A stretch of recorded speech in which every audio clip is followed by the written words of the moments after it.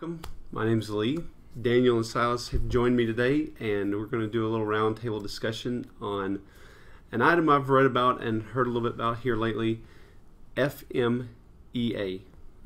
And what I'd like to know, failure mode effects analysis, and how that applies to an engineering company, what it means. I'm going to let them address it. They're a lot more knowledgeable about this subject. So tell me, what is FMEA not FEMA for? Not FEMA. I have to cover myself there because I've said it before. What does it mean and how does it apply? You want to take that one, Silas? Sure. So there's two parts, failure modes and effects analysis. So failure modes, of course, would be any error or problem that could arise, whether that be in a part, a product, a process, a way of doing something, or a service that you as a company provide. So any error that would cause a problem that the customer could notice. The effect analysis part is taking a look at when that failure happens, what is the consequence? And it's really just kind of a formalized way of being able to analyze what could go wrong, what happens if it does go wrong, and really critically prioritizing those things so that as a company you address the most important ones first. Sure. So if you have something like what is a failure, what constitutes a failure, how is it noticed, what does it even mean? Well, you got to think about, well, what's the criticality? How likely is the thing to happen, right? I mean, it's one thing to say, well, I have a clothespin and it breaks, or a paperclip and it bends. Well, I'm probably not going to go through the FMEA process for something like that, where they can be somewhat robust and its breaking is not really going to hurt anyone. Right, it's going to be very definitely applied differently in different industries, right? If you're someone like aerospace or mining or telecommunications, you're going to really want to lives make and sure, safety can be on the line. Yeah, that those things really matter.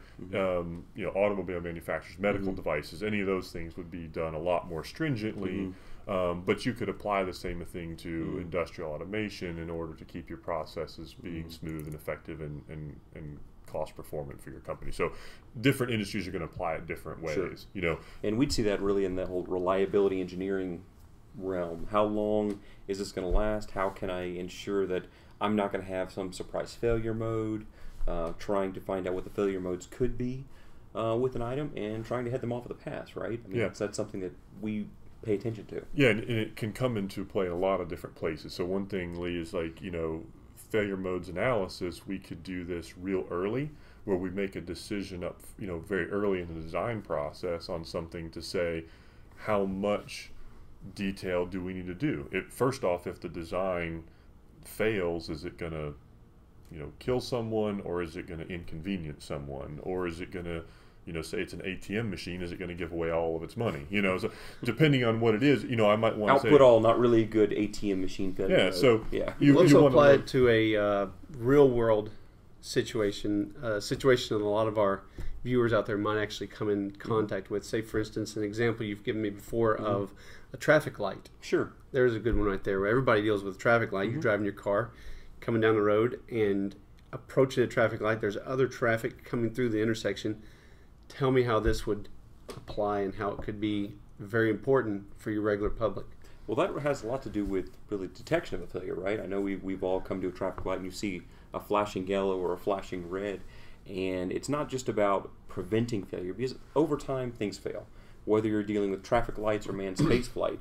But failing safe is very important for things that have safety implications, whether it's loss of life or injury. Those things are very important. So if you have something that fails safe, you need to be able to detect that failure, have an alternate decision based upon that failure, and then fail safe, whether that's a warning as in coming through the intersection where, okay, caution, maybe, okay, everyone needs to come to a stop first, whatever that is, because the fact of the matter is, we rely on coming to that intersection. It's not, the onus isn't on us to say, oh, well, it's red or it's green, and then making a decision whether or not we need to really, believe that. We need to say, exactly. We need to say, this is a matter of public safety, and we need to be able to rely on those traffic signals. So the reliability engineering, the finding what the effects analysis is of a failure in that matters greatly, because injury and loss of life are possibilities, especially with some high-speed intersections. So, knowing what those failure modes could be, coming up with ways to detect them, and then letting it be known when those things actually happen. Now, that's a really good one that's very relatable. Now, here in aerospace, we have other things that we interact with when it comes to either determining reliability of devices, maybe Handbook 217. Yeah, the Handbook 217 has your reliability. Your electronics side, you've got like DO 254. Yeah, the DO standards are kind of the most modern aerospace industry ones, 254, and for hardware, and then the related software one as well. And those have pretty wide ranges of things that could come into there, where you're really analyzing and certifying the hardware, the software, the firmware in the chips, the components, and going down through the whole process. And if it's necessary, I mean, if you go to that level, it could be pretty expensive. But what's been done there is really saying, first off, what are the costs, what are the consequences of failures? And in those cases, it's very critical to take action that those failures don't occur.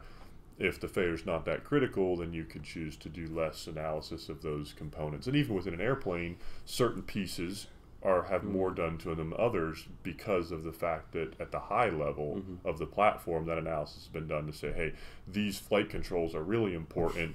The TV in the back of the seat's less important. Absolutely, absolutely. There's things that can happen where... It depends on if you're the one watching that TV. Well, and how long the flight is. Exactly. So, but either way, it won't kill you. And there's the electronic side of that, DO254. There's a software side, which is DO178.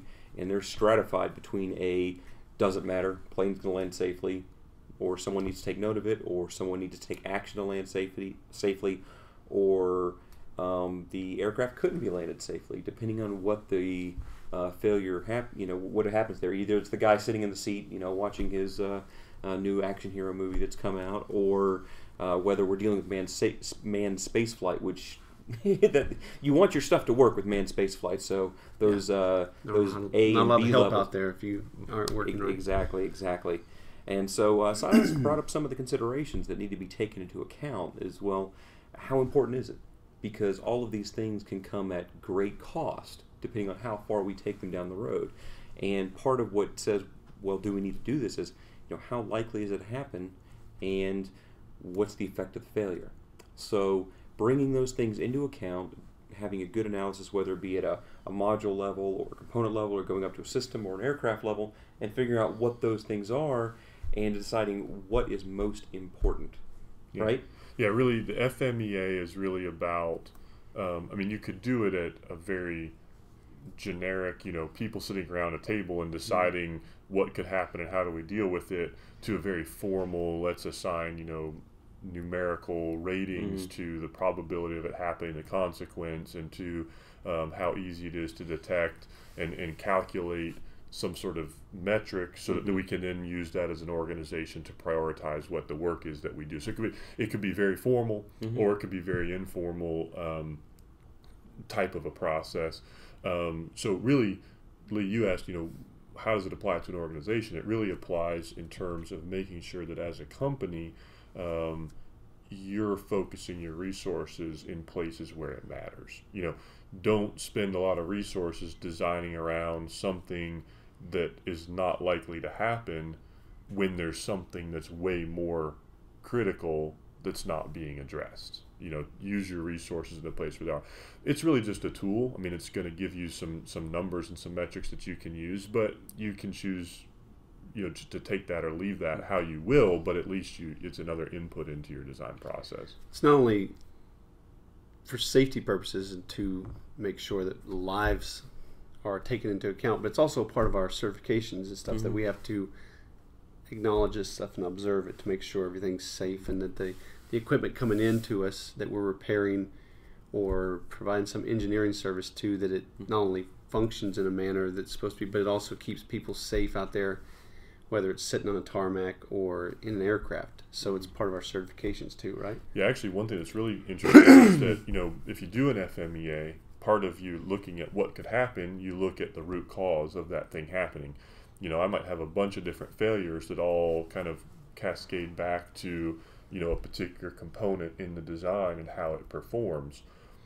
That may mean that I want to take that particular component or that particular attribute and turn that into what our AS9100 calls a key performance parameter. If it's really critical that this piece has the proper strength or the proper material, then I can make that a KPP within our process and make sure that it's controlled. And that could be one of the actions that we take in addressing those particular things. So it really does dovetail very nicely in with that, the other processes that are part of our quality system. Yeah, roping in those things that we have that are part of AS9100 that we are complying with already. Yeah.